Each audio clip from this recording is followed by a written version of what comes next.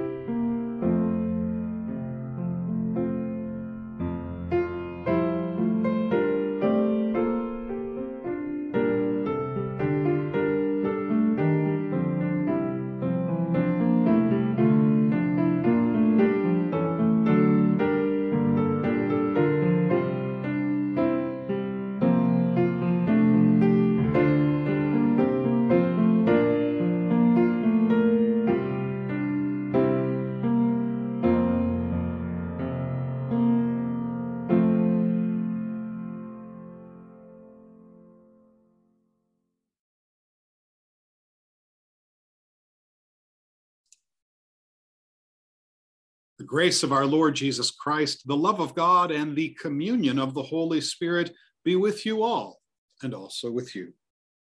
O Lord, our Lord, how majestic is your name in all the earth. You whose glory is chanted above the heavens out of the mouths of infants and children. You have set up a fortress against your enemies to silence the foe and avenger. Let us pray. Almighty God, you have created us to live in loving community with one another.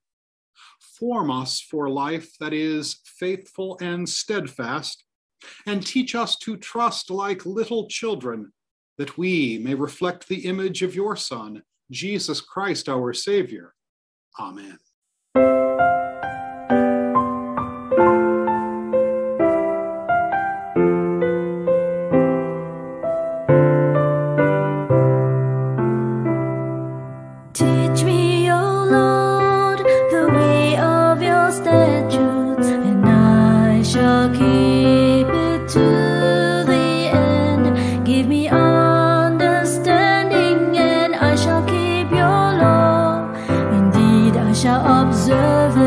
With my whole heart, make me walk in the path of your commandments, for I delight in it. Incline my heart to your testimonies, and not to covetousness.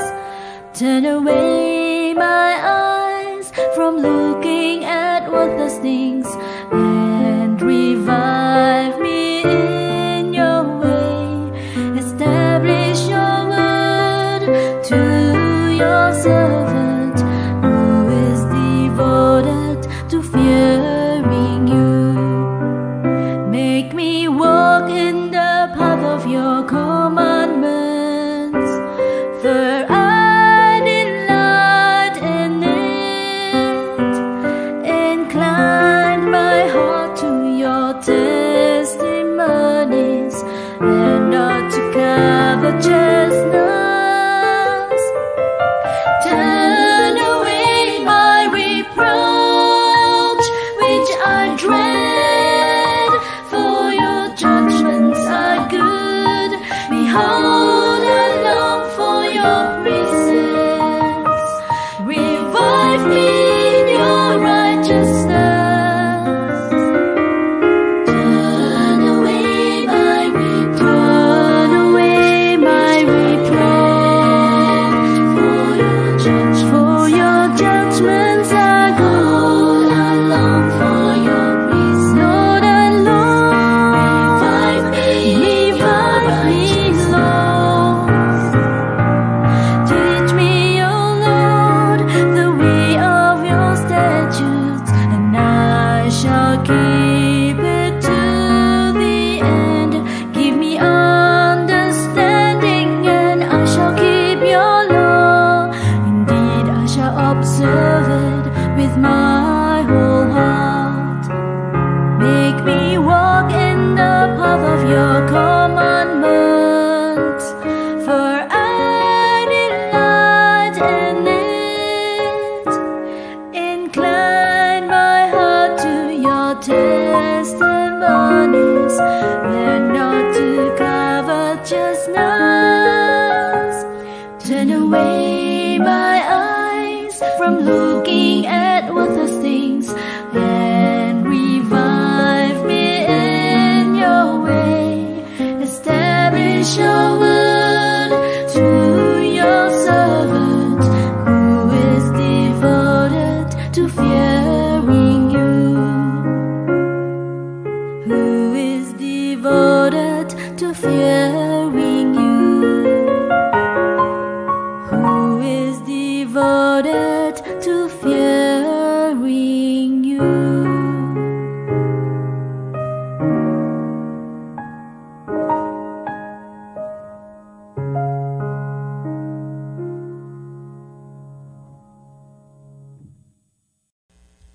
Our first scripture reading this morning is a paraphrase from Eugene Peterson's The Message. Comes from Leviticus 19, verses 1 through 2 and 9 through 18.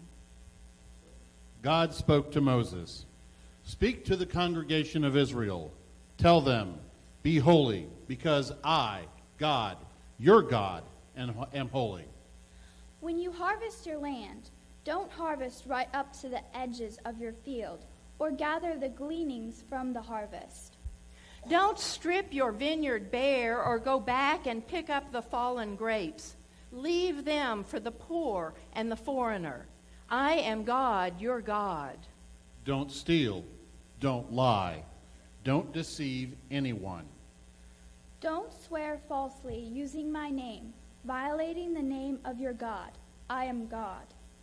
Don't exploit your friend or rob him. Don't hold back the wages of a hired hand overnight. Don't curse the deaf. Don't put something in front of the blind. Fear your God. I am God. Don't pervert justice.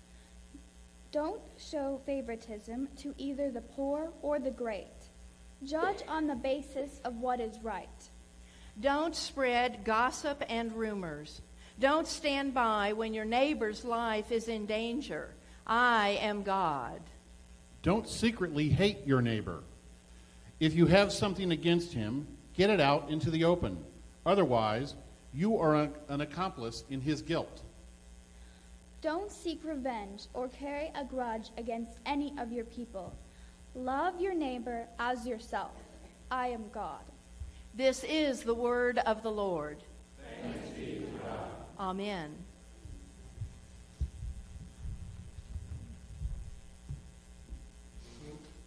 And our gospel reading this morning comes from Matthew 5, verses 38 through 48. Let us listen to the word of God to us this morning.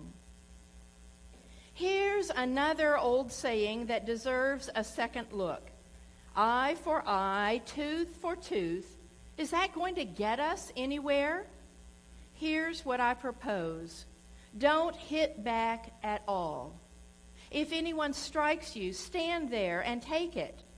If someone drags you into court and sues for the shirt off your back, gift wrap your best coat and make a present of it. And if someone takes unfair advantage of you, use the occasion to practice the servant life. No more tit-for-tat stuff. Live generously. You're familiar with the old written law, love your friend, and its unwritten companion, hate your enemy. I'm challenging that. I'm telling you to love your enemies. Let them bring out the best in you, not the worst. When someone gives you a hard time, respond with the energies of prayer, for then you are working out of your true selves, your God-created selves. This is what God does.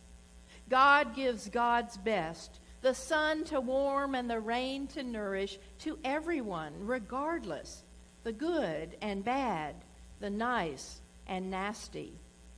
If all you do is love the lovable, do you expect a bonus? Anybody can do that. If you simply say hello to those who greet you, do you expect a medal? Any run-of-the-mill sinner does that. In a word, what I'm saying is grow up.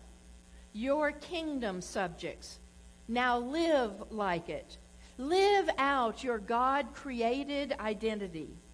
Live generously and graciously toward others, the way God lives toward you. This is the word of the Lord. Thanks be to God. Amen. Love your enemies. Bless those who curse you. Do good to those who hate you. Pray for those who persecute you. If you love only those who love you, why should you claim any credit? Even the tax collectors do as much.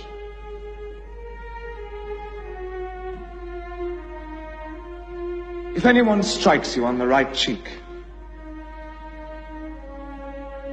offer the other also. And if anyone takes away your coat, give him your cloak as well.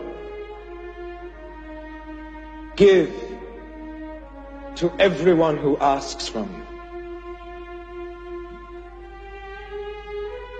And if anyone takes away your goods, do not ask for them back. Do not do to others anything you would not have them do to you. Pass no judgment, and you will not be judged. Condemn not, and you will not be condemned. Forgive, and you will be forgiven.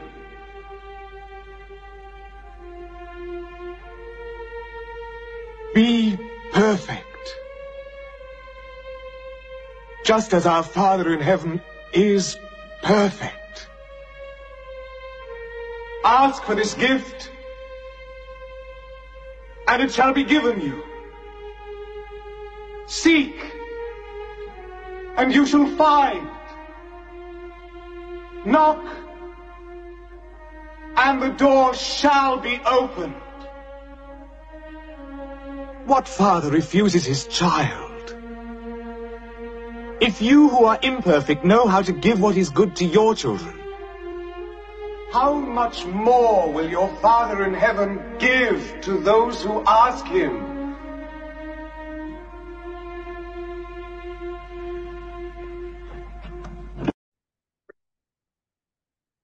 Today's reading from Matthew has been called the single most misunderstood teaching of Jesus. You've heard that it was said, an eye for an eye and a tooth for a tooth. But I say to you, do not resist an evildoer. But if anyone strikes you on the right cheek, turn the other also. And if anyone wants to sue you and take your coat, give your cloak as well. And if anyone forces you to go 1 mile, go also the 2nd mile. Over the last 2,000 years, many have interpreted these words of Jesus to teach complete non-resistance. Jesus' words, do not resist an evildoer, have been taken to mean that a follower of Jesus must just let evildoers run all over them. If a person strikes you on one cheek, turn the other and let him strike you there as well. The problem with that reading of these words of Jesus is that it really does not fit with everything else we read about Jesus in the Bible. In all reality, throughout the Bible, Jesus always resisted evil. But just what does it exactly mean here to not resist? The Greek word used by Matthew, which we translate here as resist, is antisteni.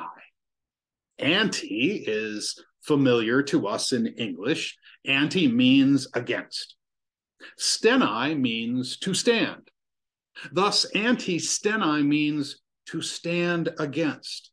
To stand against. Not really resist, but to stand against. Antisteni is used extensively in the Greek Bible, where it almost always is used as a term of war. Antisteni, to stand against, refers to the marching of two armies against each other until they collide in battle. Marching into battle against an enemy known as taking a stand. St. Paul writes, therefore put on the whole armor of God, that you may be able to antisteni, that you may be able to withstand in that evil day.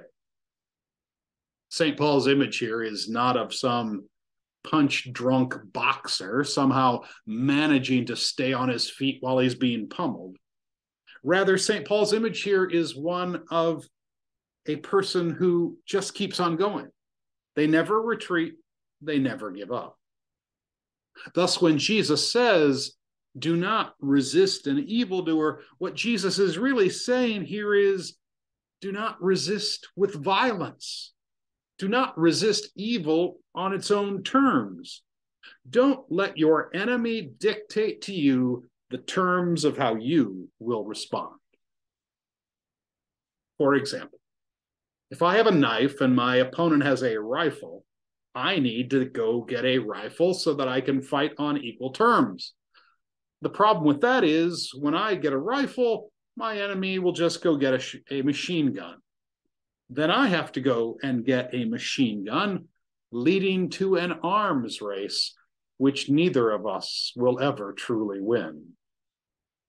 Jesus here is telling us to break that spiral of violence. Do not resist an evildoer, meaning do not let yourself become the very thing you hate. Or as St. Paul later puts it, do not return evil for evil.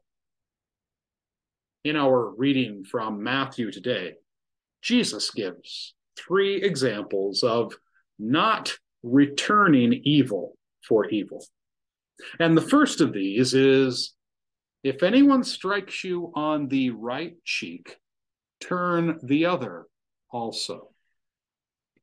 Imagine for a moment that a person is about to attack you by striking a blow with their right fist at your face. A strike by someone's right fist will normally land on your left cheek. However, it is not the left cheek that Jesus mentions. Instead, Jesus says, if anyone strikes you on the right cheek, right cheek. The only way that an attacker can use their right hand to strike your right cheek is not with a punch, but with a slap of the back of the hand. A slap of the back of the hand, which is not really about injuring someone, but about insulting someone. You see, a slap of the back of the hand is symbolic. A slap of the back of the hand is intended to put an inferior back in their place.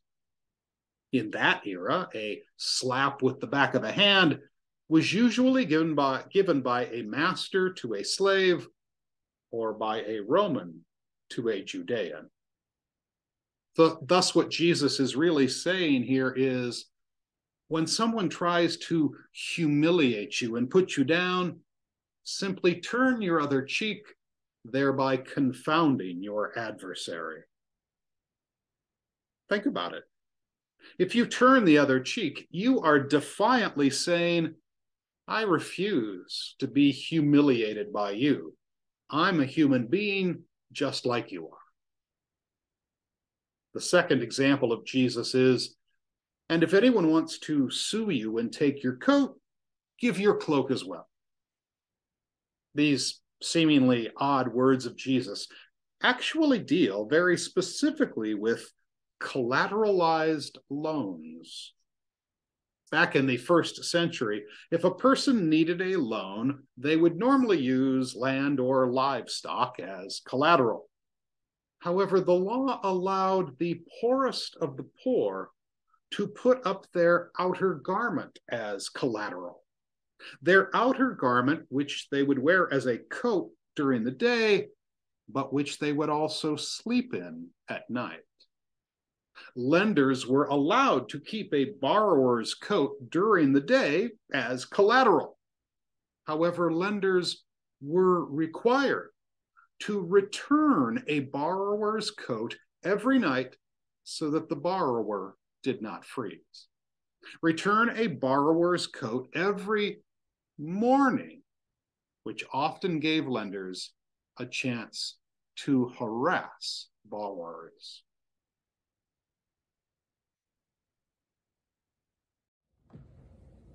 One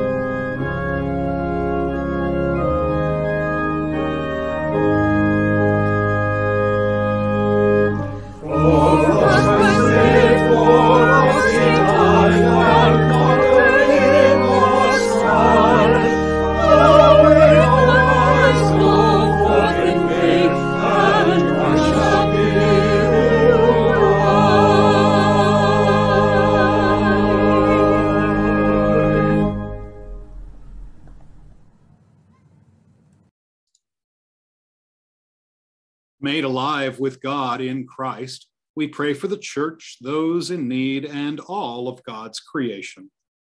Holy and loving God, through the cross of Christ, continue your redeeming and unifying work among your people. Show us how to live well with each other as one family.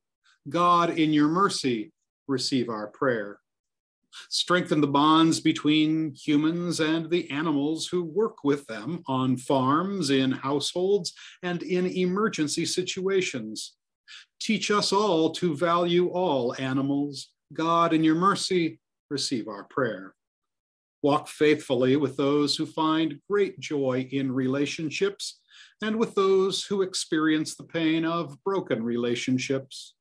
Make the church a place where all people may come to know your loving companionship. God, in your mercy, receive our prayer. Lift up your children who are bent and broken in times of crisis or long periods of suffering. By your presence, restore their hope. God, in your mercy, receive our prayer.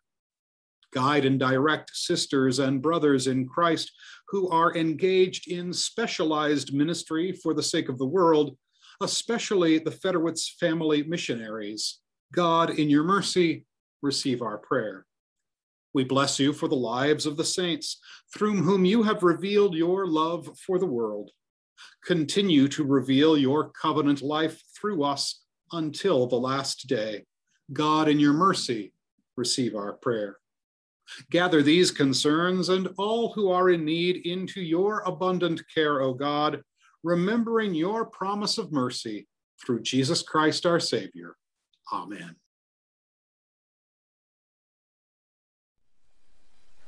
Padre nuestro, que estás en el cielo, santificado sea tu nombre. Venga tu reino. Hágase tu voluntad en la tierra como en el cielo. Danos hoy nuestro pan de cada día. Perdona nuestras ofensas, como también nosotros perdonamos a los que nos ofenden. No nos dejes caer en tentación y líbranos del mal. Amén.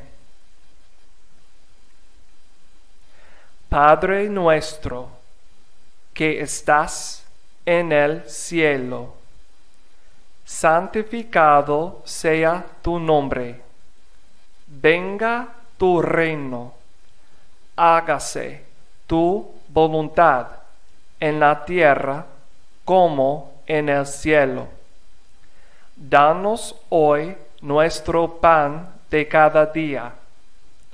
Perdona nuestras ofensas, como también nosotros perdonamos a los que nos ofenden.